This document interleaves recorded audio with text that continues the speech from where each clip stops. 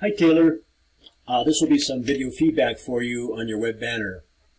You've got 2 weeks to go. If I can help you in any way, don't hesitate to reach out.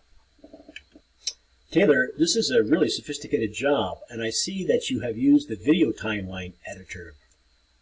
That's, very advanced. Did you notice here that you could put an audio clip? This is a channel reserved for soundtrack. It's not required. Just thought you might like to know that. Okay, so let's back it up and play it.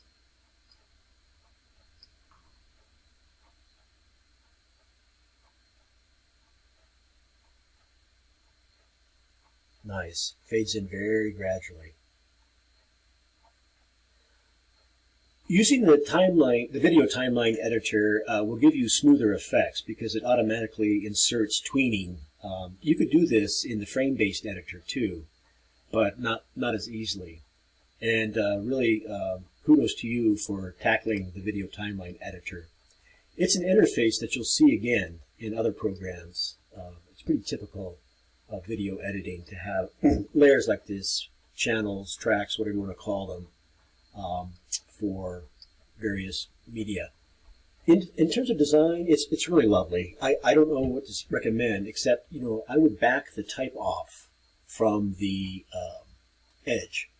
Like print, a web banner ad, you really don't know what's going to be around it, what context it will be in. So best to be careful about the edge.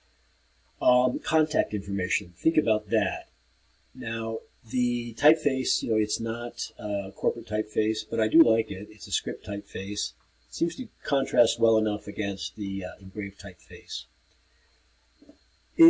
What I would suggest is, look at your type carefully. Take a look at other professionally designed travel and leisure ads for hints, and you're going to want to have some kind of contact information, I'm thinking. Sometimes flopping a photograph, reversing it, creates a different sense. So try that. Try reversing it. These objects so they can be reversed.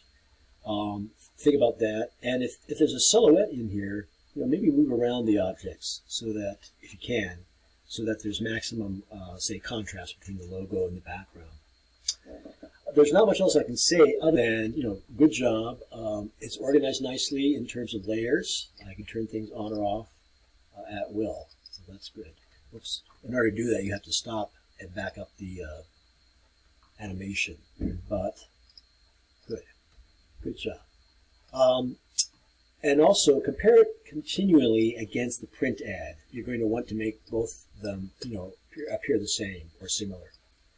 Alrighty, I look forward to seeing how you make the two look alike and polish them.